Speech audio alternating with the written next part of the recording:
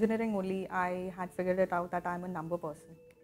So after that, I was not even sure about what I want to get into, but one thing I was sure about, that I don't want to get into technical anymore.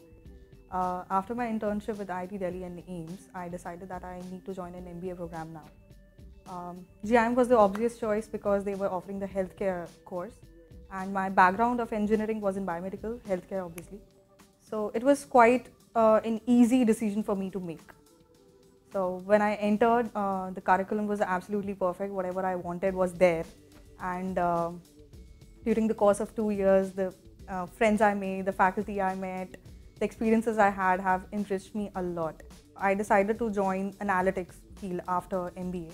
Even though I was placed in Fortis as a management trainee in operations side, my work was related to efficiency management. Somehow analytics was a little involved over there, but I was not in the hardcore thing of it.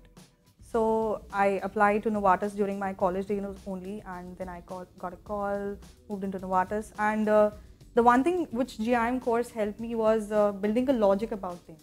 Not looking at things, okay, this is just a number or this is just a phrase written for you. I mean, how to make sense out of both the things. I had some moments in GIM which made me realize my strengths and weaknesses also. So when I entered the industry, I knew that I was good in tackling people. So handling clients was very easy for me. We have a rule in Novartis that nobody can get a client before the completion of the first year, because I was a fresher. So they had a very different journey plan for me in Novartis.